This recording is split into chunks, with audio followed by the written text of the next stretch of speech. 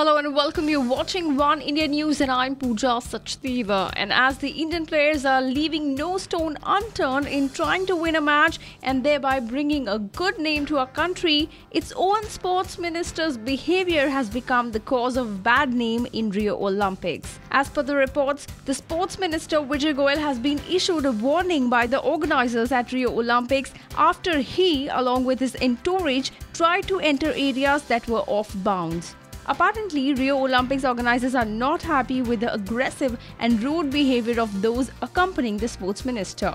Moreover, the organisers have threatened to cancel Goel's accreditation, which means that the minister will not be given the special pass anymore. It is also said that the minister and his company were rude to the officials. He was also seen taking selfies with the Indian athletes who are visibly tired in the pictures. But Vijay Goel has denied any such tiff with the organisers and tweeted, "To my knowledge, we have been following all rules and regulations. We are committed to the spirit of Olympics and back our Indian players.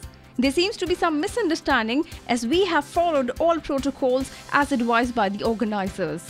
That's all for now, but don't forget to click that button to subscribe us to get all the updates about Rio Olympics. You were watching One India News. And if you want to share any opinion, feel free to comment in the box. Take care.